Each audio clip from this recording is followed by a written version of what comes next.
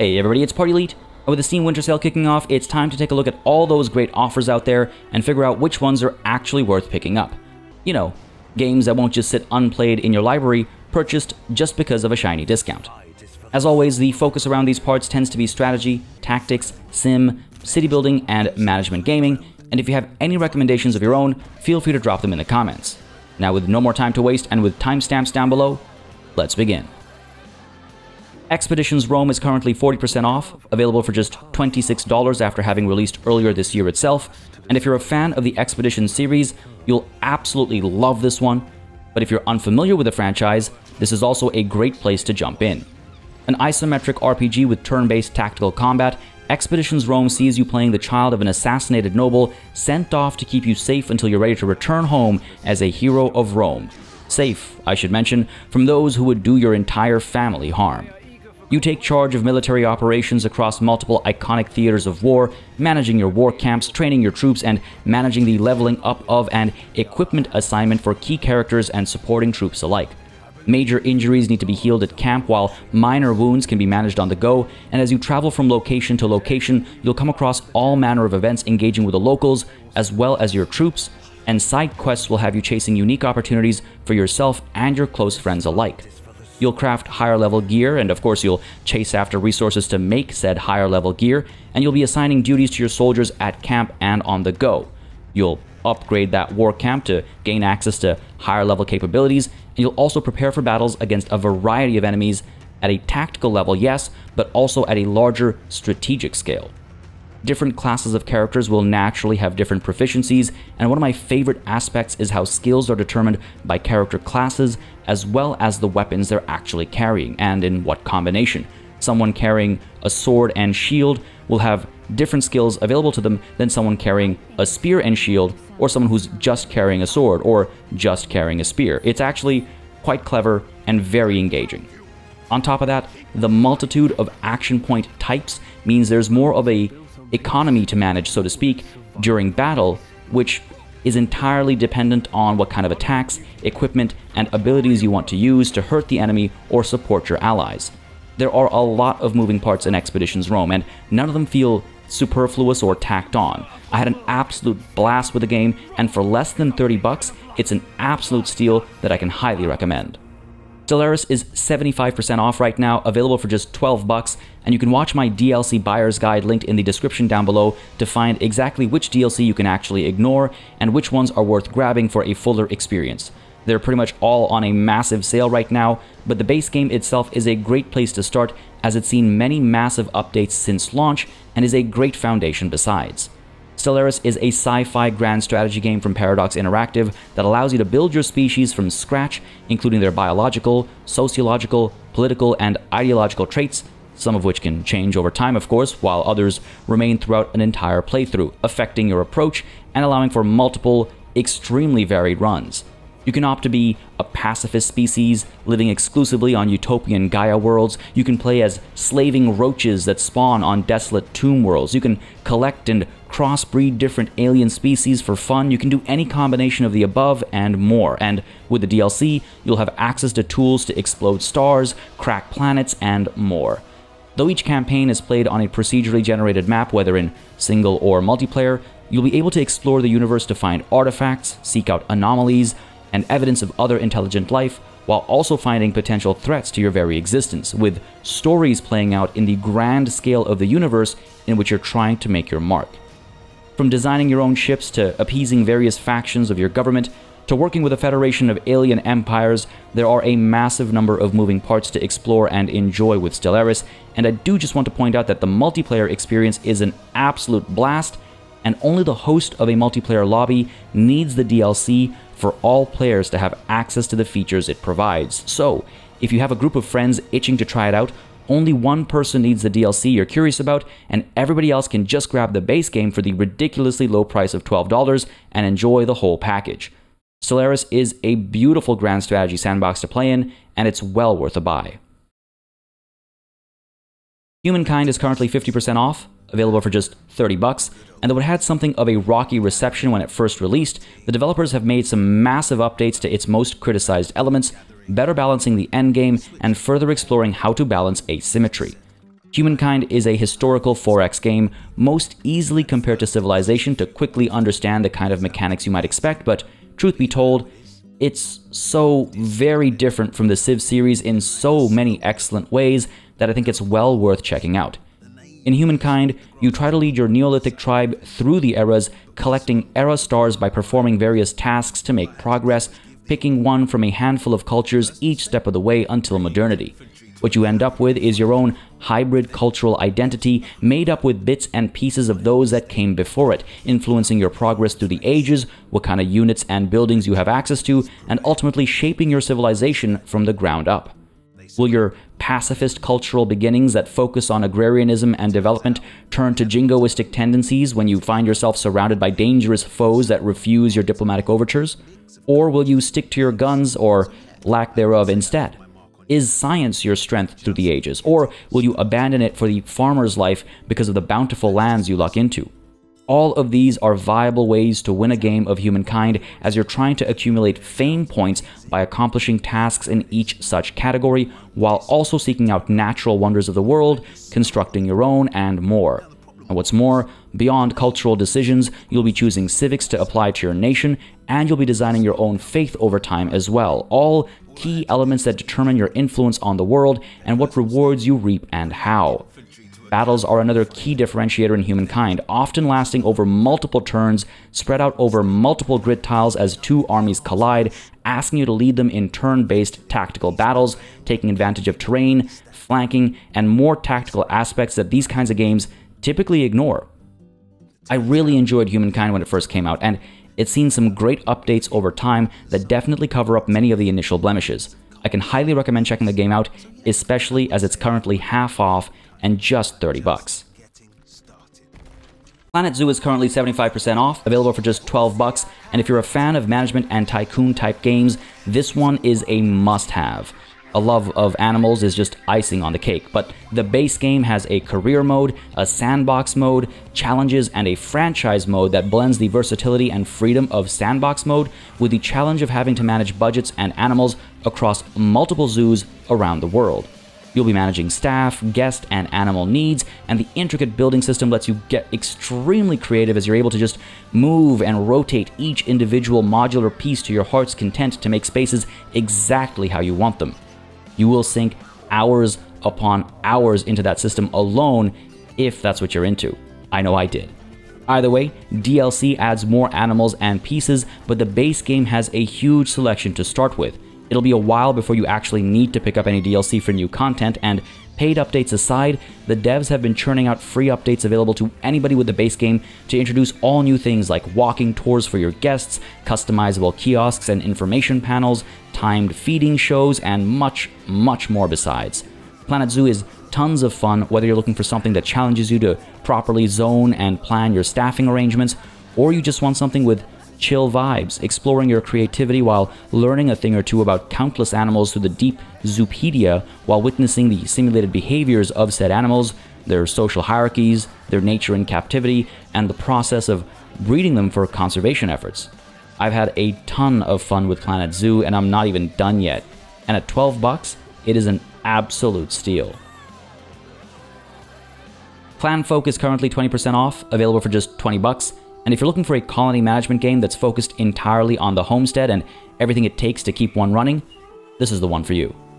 Setting aside the need to defend yourself against violent outsiders or animals, Clanfolk is entirely about defending your people against the harsh environment with a great focus on the idea of family. Your colony is exactly that, a clan, a small family that you can either build up from scratch or pick from a preset to start, complete with a set of grandparents, parents, and children, as well as any family animals that might help you sustain yourselves in your earliest days. A plethora of stats and mood modifiers are tracked, as one can expect from a good game of the genre, and this goes for the aforementioned animals as well as people as you build shelters from various materials, go hunting, berry picking, fishing, farming, and significantly more activities besides. Weather has a massive impact on well-being, with the harsh winter months being particularly punishing, but even beyond that, you'll find different things grow at different times of year, asking you to plan your harvests as well as your hunting seasons and gathering accordingly. Technology itself is unlocked by doing more, and so you find yourself uncovering more and more pieces with which to advance the lives of your family, from warmer clothes and fireplaces to iron tools and kitchens, but all that stuff is locked behind you actively participating in various mechanics and systems. It's not like you just click a button and wait until a timer fills up and all of a sudden you've unlocked kitchenware. No, you have to actually find the right kind of resource, you have to extract a certain amount of that resource, and eventually your family gets the idea of, hang on a second, what if we use this resource for this type of technology? And boom, now you can, yes, build your kitchenware. It's a great way of doing it. I absolutely love technology progression that works this way, especially in colony management games. But I digress. There are a ton of other moving parts to manage your family as well, and eventually you're introduced to the concept of trade, allowing you to buy and sell goods to and from other clans, each of whom tend to have some specialization or another, giving you access to resources you can't gather locally, but only if you maintain good relations. You can also build your homestead up with the help of traveling laborers, as long as, of course, you're able to afford their work, and you can opt to build a little tavern or inn, appealing to wary travelers and seeing how they rate your accommodations and services based on the quality of stay you provide, from food to comfort. Clanfolk seems simple at first glance, but the level of depth is immense, and with its complete focus on a pacifist scenario, it offers something very different and very much worth exploring. For just $20, it is an easy recommendation from me. Nebulous Fleet Command is 20% off, available for just $20, and it's a game I wholeheartedly recommend even at full price, yes, even in its current early access build. If you're even remotely a fan of truly intense tactical combat in space that takes into consideration 6 degrees of freedom, Newtonian physics, heat signature management, attack vectors, fleet management, and mixes all that up with a visual flair of TV shows like The Expanse, this is the game for you. An excellent hard sci-fi tactics game, Nebulous Fleet Command currently features battles you can play against the AI or against friends using fleets you've custom designed based on a points cost limit, picking between a variety of chassis and classes, and assigning each with a variety of weapons and utilities, from radar jammers to repair modules and more. Beyond that, you can even further customize the exact payloads some of these weapons carry, particularly when it comes to missiles, where there's a huge level of modularity and modability, so much so that it was actually a major update to the game during early access. You'll designate some ships as massive missile boats, while others might act as smaller, more nimble scout ships made to ping targets for missiles that rely on target painting. You'll slap on massive railguns that can only fire forward, or maybe you'll swap them out for turrets that operate on a swivel. You'll need point defense weapons to counteract enemy fire, and you'll need to mind which way your ship's facing at any given time to make sure you're able to respond to incoming threats, or at least present a smaller profile to the enemy to increase the likelihood of them missing or hoping to protect the more vital parts of your ships. Ships moving in groups can mask each other's presence, showing up as one blip on enemy radar until visual confirmation, and turning your own ship's radars off will reduce their visibility while also making them blind unless they're sharing data with a separate ship whose radar is actually on, but it's somewhere off in the distance, sneaking around, preventing the enemy from finding your main force. I could spend forever talking about the nitty-gritty ways in which Nebulous Fleet Command takes a detailed approach to space combat, but I hope it's easy to see how all these moving parts come together to make ship and fleet customization an engaging experience, and how playing against friends is an especially good time, though the AI is quite capable of punishing players too. I would highly recommend grabbing this one, and if you have a few friends who are into epic space battles, it's definitely one to grab to spend countless hours in multiplayer with. Eventually, the full release will include much more beyond multiplayer, but the foundation is a very strong one here. Against the Storm is currently 20% off, available for just $20, and it is a very interesting fantasy city builder with survival mechanics and something of a roguelike approach. I know that sounds like a bunch of buzzwords strung together, but Against the Storm is a magnificent example of elements from all of those genres coming together to provide something truly unique. You'll manage multiple species of fantastical creatures, each with their own strengths and weaknesses, and each with their own preferences and needs as far as their overall happiness is concerned. From brewing ale to baking pies, you'll do more than just provide shelter from the constant storm referenced in the game's title. You'll expand deeper into the world, managing multiple cities situated on a grid-based map, all working in tandem towards a central goal by taking advantage of their unique circumstances, and each individual city will have to tackle missions passed down to them from higher up the chain, while also pushing through dense forests, seeking groves with resources, unique structures, and at times, threats to the city's existence. Familiar tropes of the genre are there as well, of course. Managing supply chains, resource management, population management, actual, city planning aspects, etc., etc. But the game adds so many fresh ideas into the mix that it's well worth checking out. Not only is Against the Storm an absolutely beautiful game, it just has such a great deal of variety to explore and challenge to tackle, with a very simple premise, but a complex set of mechanics working so nicely together to create a compelling, roguelike, city-building survival experience. For just $20, it is a great purchase, and there's much more in the works as far as additional mechanics and toys to play with down the line. I would highly recommend picking it up, especially on sale. Workers and Resources Soviet Republic is currently 35% off, available for $26, and it is well worth the full price tag, let alone the sale price. Though it's still in early access, Workers and Resources is one of the case studies in early access done right, with a constant stream of absolutely massive updates that keep adding on to a very solid concept and set of working mechanics. Workers and Resources is a city builder that features a command economy, putting you in charge of literally everything as the head of not just a single city, but an entire nation, all built up on a single living map. Maps are ridiculously expansive, and since the game clearly takes pride in chasing realism for production chains, you'll find yourself pursuing raw materials across these massive maps, building up production hubs and establishing transportation for raw materials, processed goods, and workers alike. Population centers need to be able to provide for all manner of basic needs, of course, from food to drink to entertainment, but at the same time, you need to concern yourself with commute lengths, as people are only willing to travel for so long for work, or heck, for school, for university, for medical attention, and if it's actually foreigners coming to visit your nation, for tourism as well. Buildings can be built using rubles or dollars earned by exporting goods to other nations, and you can import certain goods using money as well, but the game gives you every opportunity to be entirely self-sufficient as well, literally building things from the ground up. You'll watch raw materials get mined out of the earth, processed, and then shipped to building sites where construction workers will be sent over to build up your buildings. But you don't just get those raw materials out of thin air. No, you have to build the mines to mine those raw materials. You have to build the actual processing plants to process those raw materials, and then you need to actually have trucks to move those processed materials to the construction sites. Things don't just happen in this game. Sure, there's an easier way to play it, just spending money to make it so, but for the true experience, at least in my humble opinion, you have to actually go through all of these steps and actually engage with so many fresh mechanics as far as this genre is concerned. My goodness, you will watch pavers and rollers come out to literally build roads. You'll have an infrastructure dedicated to building train tracks alone. You'll be able to manufacture the buses and trains and private vehicles that your people and resources travel around in, as long as you establish, again, the industry and provide it with the raw materials it actually needs. The level of detail in this game is absolutely ridiculous, and the modding scene is ridiculously massive, introducing all manner of new buildings and mechanics alike.